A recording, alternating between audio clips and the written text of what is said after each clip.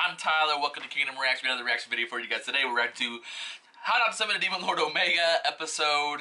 I don't even know what episode it is. I'm probably just restart this intro.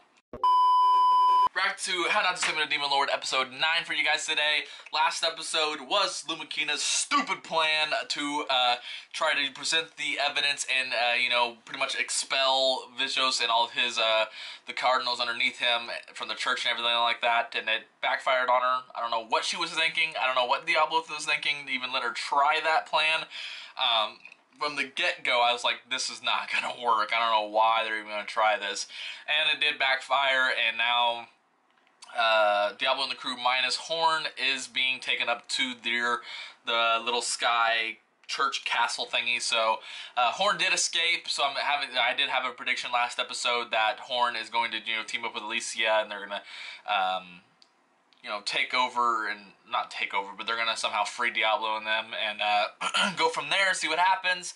I have my thoughts on Diablo's kind of mindset for that whole episode. It didn't seem like he was too much of a part in that whole thing. I don't know, I didn't really like what Diablo's mindset was in that episode, so I'm hoping things turn around a little bit, and here soon, that is, because I don't know if there's 12 episodes for this season or not, but if there is, it's coming right there at the end. You know, we're on episode 9, but they have released 10 yesterday, I think. I'm not sure, so I gotta watch that one too, and then, you know, we have 2 more weeks, and then we're probably done with the season, so not sure what's gonna happen. I'm excited to find out, though.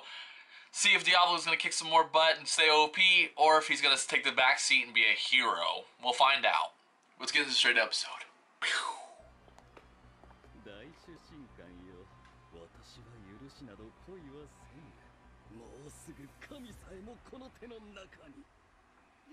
That's interesting.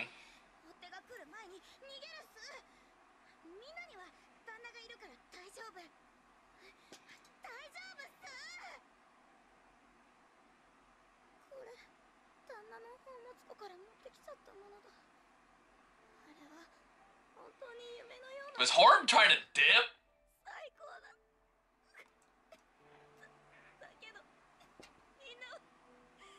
Something's gonna happen with that. She's crying in it.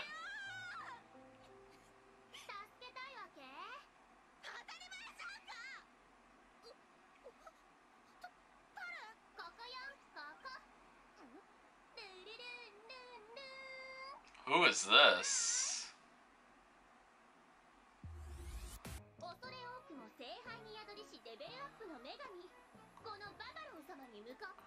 Said level up goddess? So Diablo has the Holy Grail as well. So is Horn about to get a power boost this way?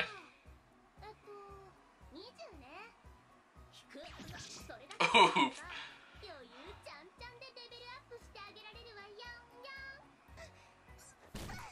Oh! Oh! Oh! Oh!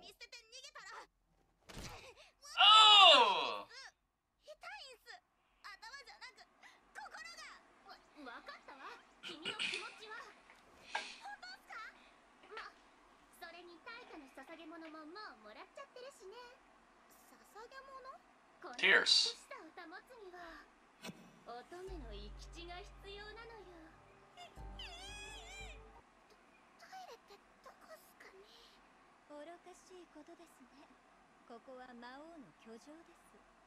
No. Don't tell me. Did she pee in the Holy Grail?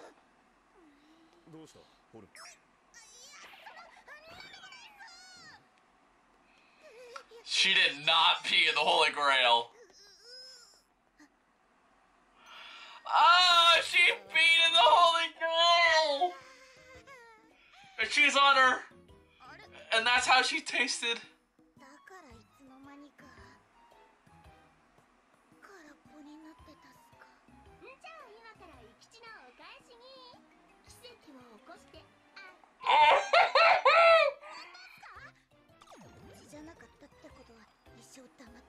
Okay, maybe it wasn't just... Maybe... Okay. Ugh. Maybe I'm just thinking too much. Whoa!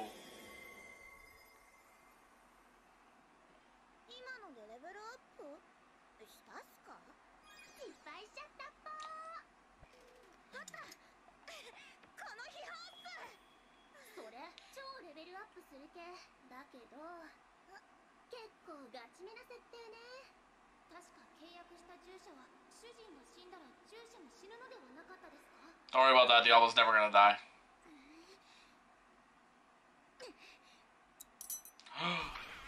Wait, there's might be more restrictions! Oh shit! Let's go, power up! She looks the exact same.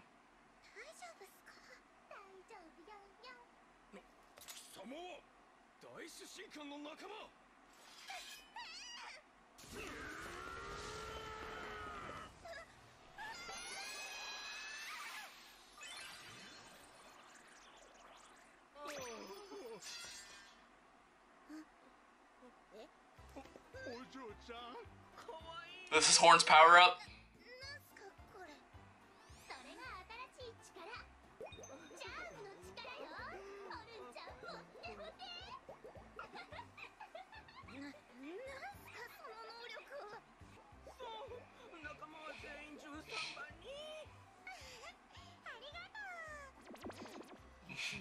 I want to die.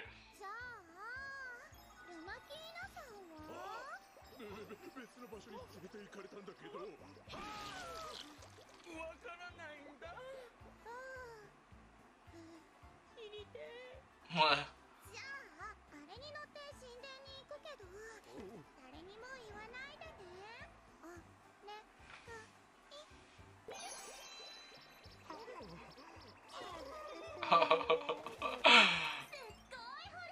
That's funny. Okay, I'll admit that. It's funny, but it's up for a cool power up.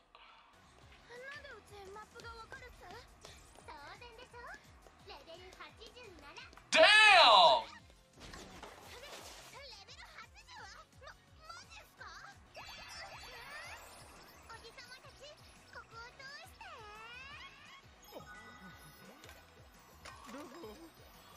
She got to level 80 with this power?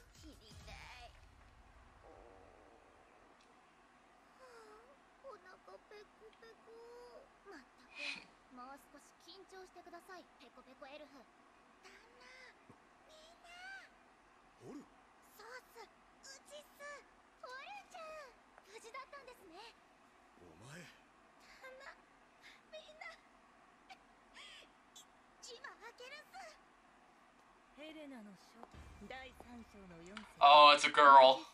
Oh, it's a girl! What are you gonna do now, Horn? Can we see a different power now?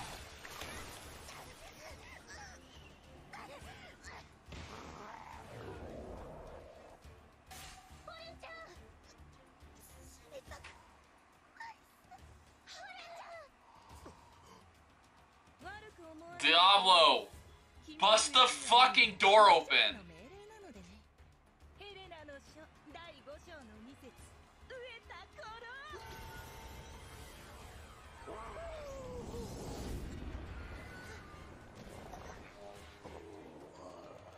Yo!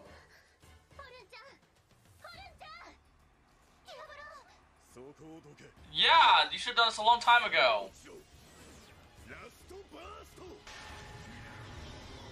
The fuck, dude?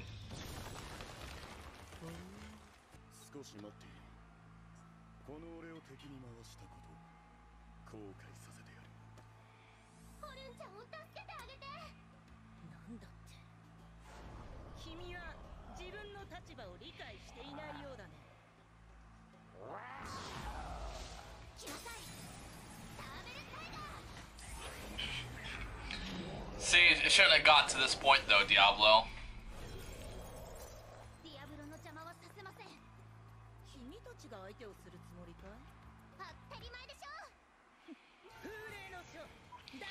Diablo let it get this far. Diablo let Horn get hurt. In a way.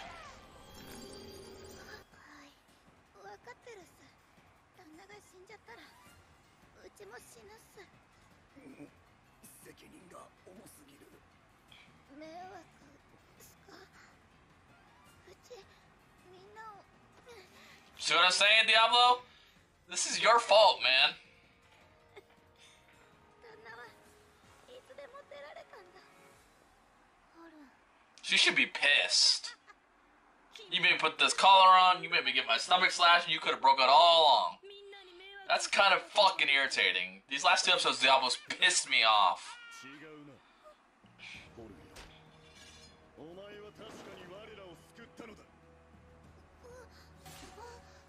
はあ、その無能が何を救ったというのさ。目が覚めた。俺は寝ぼけていた。証拠を突きつけて破門するなどという平和的な手段は全く魔王らしくないではないか。甘い、甘すぎた。ホルンよ、お前は自分で考えて行動した。結果ではなくその行いこそが我の目を覚まさせたのだ。よかろう、貴様を俺のしもべと認めてやる。貴様の命、俺が背負ってやろう。そして褒めてやろう。 Okay! 貴様は魔王を Okay! This is what I wanted! 魔王のやり方というものを。何が魔王だい。いでよ、ヌアの書。This is what I was waiting for. Now show me, Diablo! Show me! Whoa! くだらん隠し芸だな、聖騎士。フレアバースト。燃え尽きろ。甘いんだよ、魔術師。獣に食われてしまえ。なめるな。チェインライトニング。 Okay, Diablo. That's a guy. ならばその首もらった。アブソリュートゼロ。 Yeah, Horn, use your thingy. ほう、今まで戦ったどの敵よりも早いな。良いぞ。それくらいでなくては退屈だ。もっとだ、もっと出せ。ヘレナの書、序章から中章までの全ての獣よ。 Oh. 貴様がな。全てを踏み潰せ。ロックカノン。 Rock cannon. It's a new spell. Damn. What are you, Madara sitting down, what's it called? Planetary Devastation? 貴様たちは真実の信仰を見失い破滅を望んだがゆえ、我はこの地に降臨した。なんだあれ。注目浴びるの苦手なんだよな。 This is what we want. At least I want. 今の俺は You are the Demon Lord, so show me.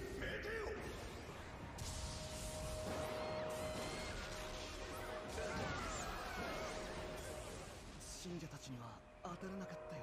You're the Demon Lord, it don't matter. 誰もいませんように。ライトニングストライク。宗教官の連中はどうした。まさか逃げたのではあるまいな。信者の者ども、貴様らは仲間を見捨てて逃げる卑劣感をあがめ、真の信仰を失ったのだ。私たちの行いの結果、魔王として降臨されたと。その通りだ。 I see what you're doing here, Diablo. Very smart. よし、ようやく大主神官対魔王という形になってきたぞ。 Very smart. 信者と称する愚者たちよ、聖教官ビショスの怪しげな言葉を信じ込み、正しい言葉を遠ざけた挙句、奴に You're talking too much, though. 神を捉えた。己で考えようともせず、他人に判断を委ねたことが貴様たちの罪なのだ。You're talking too much.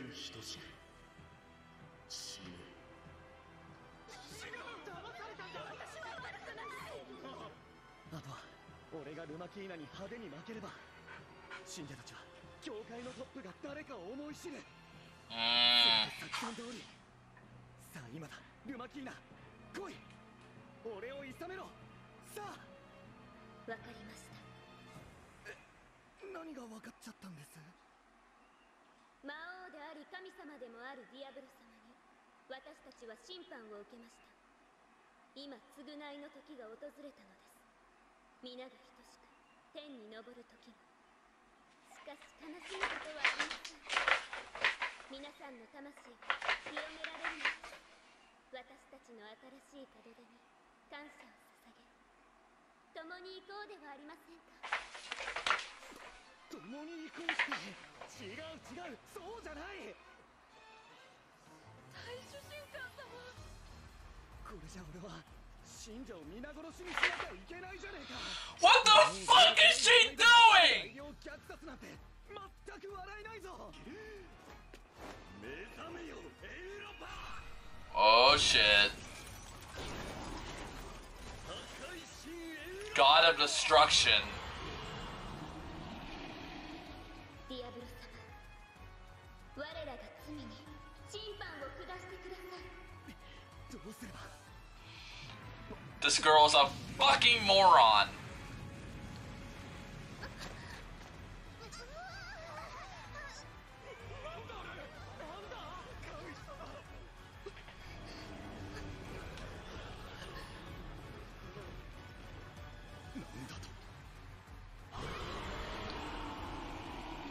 よー。Lumachina's a fucking dumbass. I hate her so fucking much. First of all, her dumbass plan last episode, and then she fucks this plan up. Diablo's told her so many fucking times he's not God. And Diablo goes, I'm Demon Lord, you all deserve to repent. And she goes, you're right, you're God. Are you fucking serious? That irritates the hell out of me, bro. But now that we got her dumbass situation out of the way, Diablo! I see it. I see it. I don't like it, but I see it. Okay? You have been a little fishy the beginning half of this episode and last episode. And you were saying it's a daze type thing, and it took Horn, basically almost dying for you to wake up. Why were you in a fucking daze to begin with, dude? Like, you were the Demon Lord that you self-proclaim and everything like that. Stop that shit. Stop this whole hero shit then. I'm glad you are going back to it, but you shouldn't have even fucking left. That's what I said. I see it, but I don't like it. Alright? Alright? Okay. Diablo, just fucking, you need to accept that persona. If that's what you want to be, accept it. Stop with the whole bullshit, alright? Alright. Just speaking my mind, guys. Speaking my mind. Some of you might not agree, some of you might. I'm just speaking my mind. This is how I feel about it, alright? Alright? Yeah, next thing that I needed to talk about for this episode is this God of Destruction thingy. Remember from Clem's episode, she did say that there was a power, huge power or something like that, out west or something like that, towards this capital and stuff like that.